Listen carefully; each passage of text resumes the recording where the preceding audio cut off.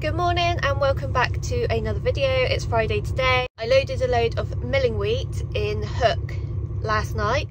I got up to Cannock last night. I'm taking this load up to Liverpool to tip. I've been into Liverpool docks loads of times, but I've never actually been into the place where I'm tipping this before. So I'm tipping in there and then I'm reloading out of Liverpool docks as well for Clumpton. So that will get me home, but I'm also working tomorrow. Today should be quite easy, but you just never know. I have a 9 and a 13 left to do it in, which is the minimum that we can have. And it also means that I have to have an 11 off tonight because I've already used my 3 9 hours off.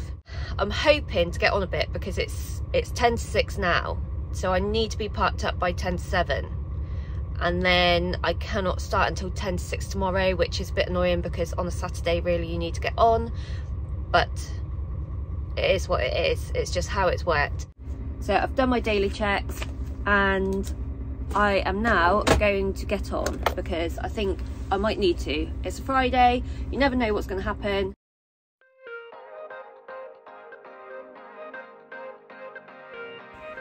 And what a beautiful morning it is this morning. It's a shame my face doesn't show it, really.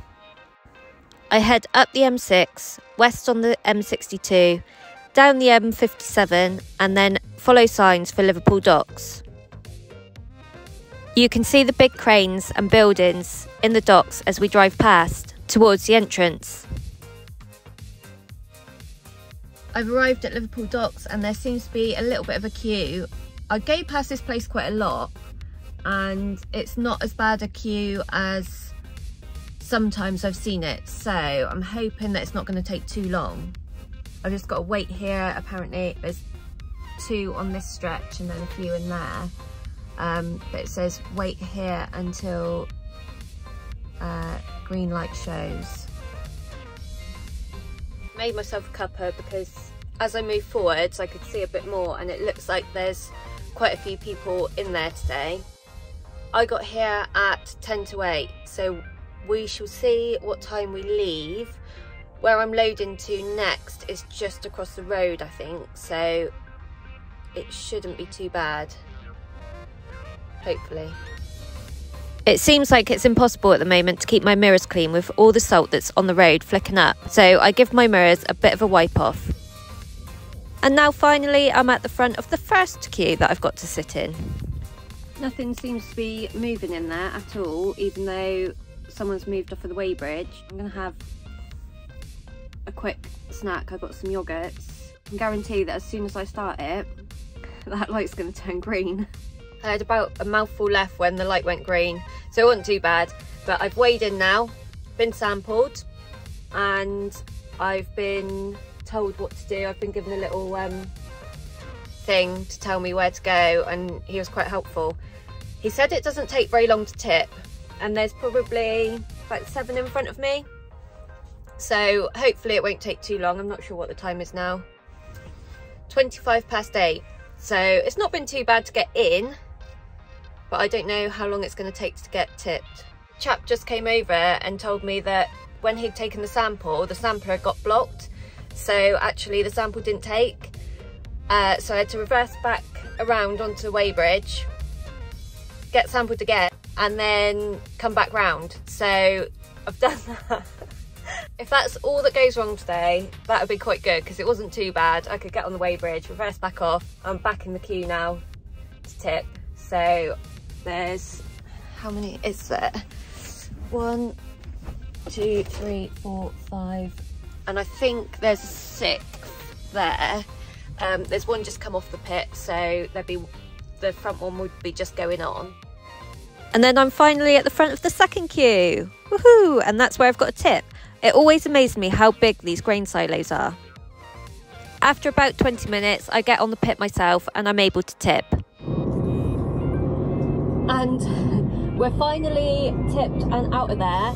Now, I'm not loading out of the place I thought I was going to load out of. I'm loading at a different dock, but also in Liverpool. So I'm just going to go down the road a little bit and then we will arrive at the other dock. It's now 11 o'clock, so I was in there for just over 3 hours waiting to get tipped, which is not really the sort of thing you want on a Friday. But if I get loaded straight away in here, I will have enough time to get back down in my 13 hours. As long as nothing else goes wrong. Not sure really how to pronounce it. It's like Hino? Hino? It's like a Chinese manufacturer. It's an 8-wheel tipper, just went that way. I have actually never seen one in this country, so yeah, interesting. After I seen it, I did a bit of Googling and I found out that it's a Tokyo company and it was founded in 1942. It is also a subsidiary of the Toyota Group. I was also surprised to see how many of these trucks were advertised on Auto Trader for sale in the UK. I also found out that there's a place that supplies parts in Hull. I've just got to the other dock where I'm loading out of, and the number I've got doesn't match with their numbers. So I've rung Wayne's and they're trying to sort it out, trying to sort out the right numbers. I'm just going to have to sit here and wait.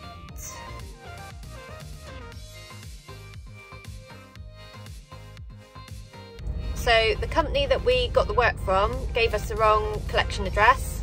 So I've actually had to go back into the part of the dock that I was in this morning to a different place, not a place where we normally load from. I haven't loaded in here for about 3 or 4 years.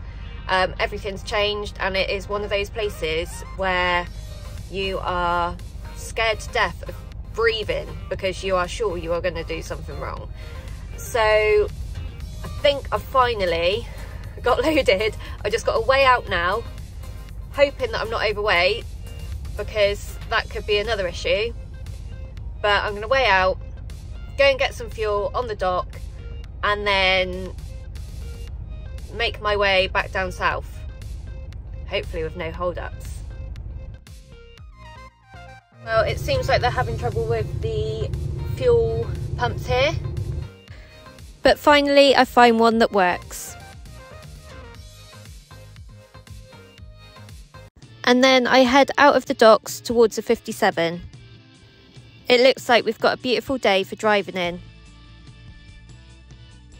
By this point I'm desperate for the loo and I'm starving as it's gone 1 o'clock and all I've had is a yoghurt so far. So I pop into Burton Wood Services and I decide to split my 45 into a 15 and a 30, which just allows me to go to the loo and have a snack in my own time. I also pick up a bag of used coffee grounds for my compost that Starbucks give away for free.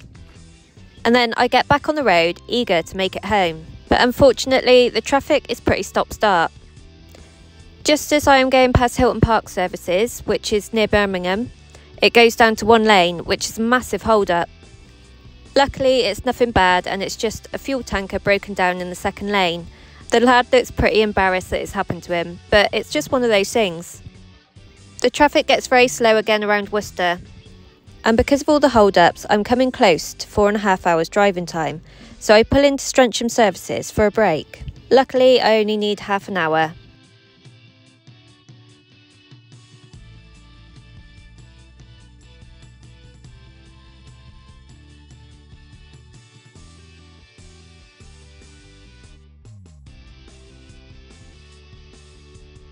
With all the traffic on the way down, I have managed to get to Strensham, and it's 4:10. I have until 7:10 to get back to the yard, and I know there's heavy traffic in Bristol, so I need to take my break and then try and work out if I can get back or not. It's not looking good.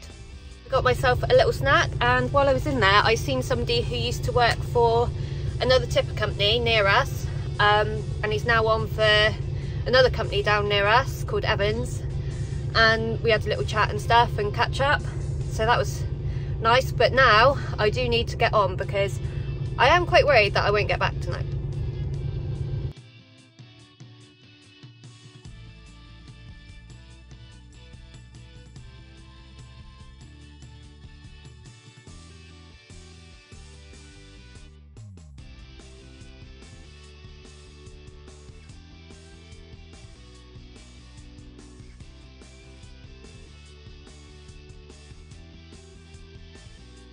As I come through Bristol, the traffic is very stop-start, and I realise I'm not going to make it back to the yard. Hi, Gemma. Hello, alright? How's it going? I'm not going to make it back to the yard tonight. Okay, how far are you going to get? Well, I don't know. I'm hoping that I will make, even if I make Bridgewater. Okay. That's right, yeah, you'll be down early tomorrow morning, aren't you? Yeah. So, I didn't make it back to the yard, but luckily I had to pass my hometown on the way back to yard, which is about 40 minutes away, and I have got here with literally 8 minutes to spare. I'm pretty pleased with that. At least I can go home tonight. All right, I have to take the truck back tomorrow and still do all my work, and I haven't washed the truck, which I was hoping to do tonight, but hasn't all been bad. Although I do have to have 11 off tonight, which means that I can't start until 5:45 tomorrow, which I normally like starting earlier on a Saturday, but just to get it out of the way and get home earlier and start my weekend. My Ryan comes to pick me up and we decide what we're going to have for tea. Yeah. And do you do a beef with mushrooms as well? Yes, we do. Can I have one of them as well, please? When I get home, I have a look to see how the builders have been getting on with the roof, because we're doing a major house renovation at the moment. When I left on Monday, I could see sky when I looked up in this room. My Ryan gets very excited when I get home, and tonight is no exception. I cannot wait to eat the Chinese we've brought home. Delicious. And then we have a little cuddle before I go and get showered and ready for bed. Having a shower in my own home is one of the best feelings of the week. It really makes me appreciate everything. And then, unfortunately, it's time to set those dreaded alarms. I get up early to make sure that my new video is uploaded and ready to post. And, of course, I have a cup of tea. Then my Ryan takes me back to my truck. I've done my daily checks. I'm just going to fill out my paperwork and then we can get on back down south to tip this load, and then I can find out what I'm doing today, because I don't actually know what I'm doing today. I think it's just tipping a few trailers, so we'll see when we get back to the yard. What a difference on the motorway today compared to yesterday. I've got into tip and there is one of ours sampling in front of me, so I'm hoping that he's got something that won't be on the same pit as what I need to tip on. Fingers crossed.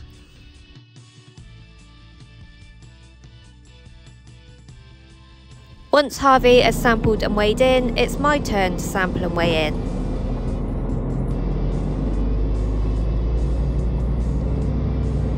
And lucky for the both of us, we've got products that need to go on opposite pits, which means I get to tip straight away.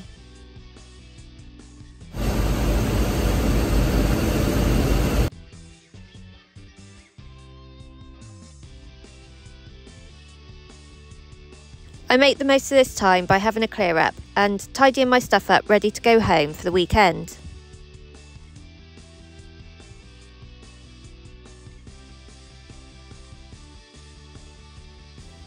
Once I've tipped, I take the sock off and I let the tailboard go.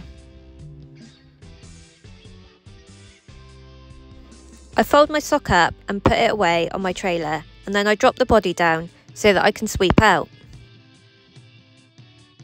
I'm going to go back the yard and wash it today, so I'm not too fussy. I just need to get the worst of it out.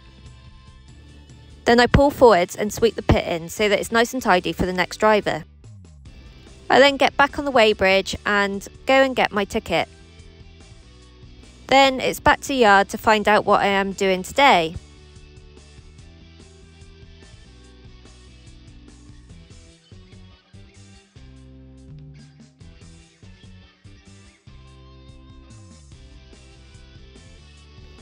I fill up my AdBlue ready for next week, and then I go and get my folder to find out what I'm doing today. I have 2 other trailers to tip, which are both wheat, so that should be quite easy, hopefully. So I'm just going to park mine up for a minute, and then I shall look for the trucks that I need to take. I make sure that I take my glasses, my high-vis, my gloves and my digicard with me. And this is the first one I'm tipping today.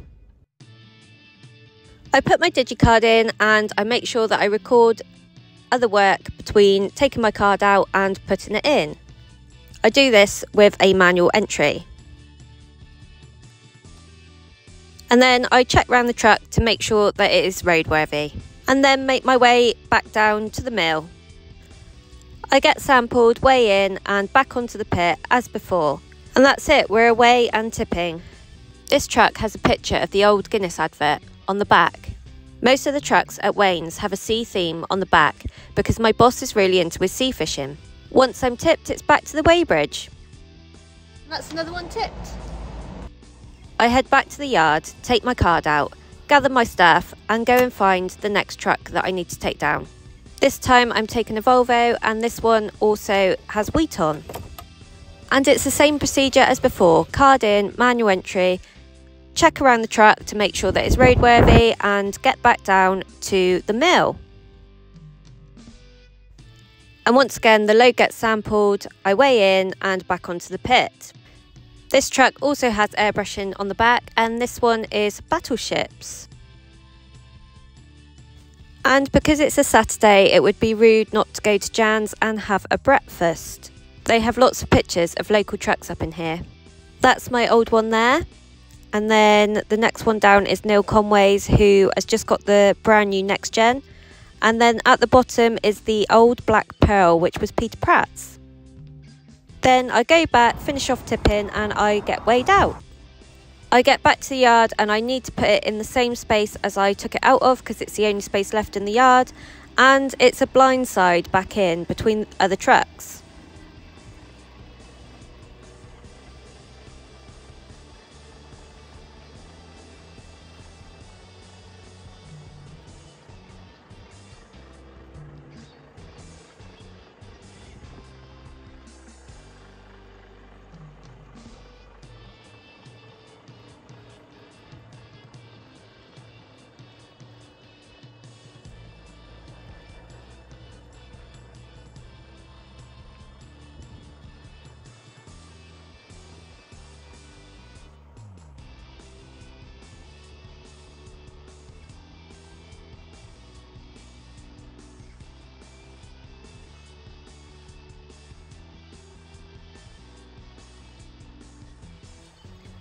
Once again, I take my card out and I get all my stuff together and leave the truck. And it's back to find mine as I need to wash it.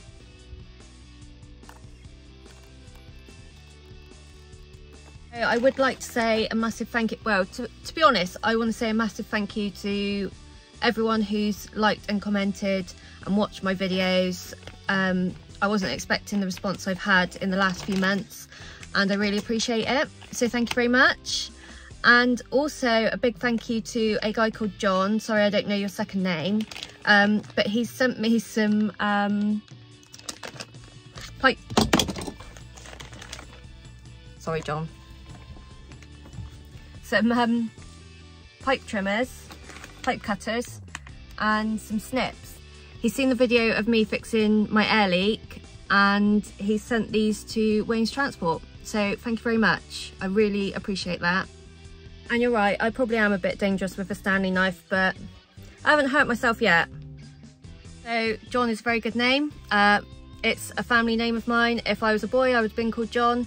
My dad's called John, and my gramps was John, and my gramps cousin was John, and blah blah blah. So that's all free tipped, and I've done my paperwork for my week and my Saturday loads, and I'm just going to take that up to the office. Hopefully somebody's still here. They must be, because the gates are open. I put this week's folder in and take my empty folder for next week out. I also need to collect some rolls, a defect book and a ticket book while I'm there, and download my digicard. Then I get my truck onto the wash and I'm just spraying the wheels with some Red 7. This helps to get rid of the brake dust. I get this from Autosmart. Then I put my hair up and put it under my hood so that it doesn't get wet while I'm washing my truck.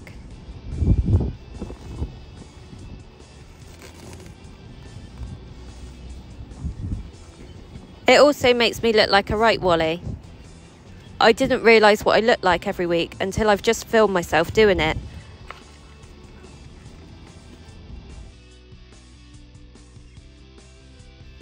Then I get her all soaped up, ready for a good wash down. This will take me probably just over an hour.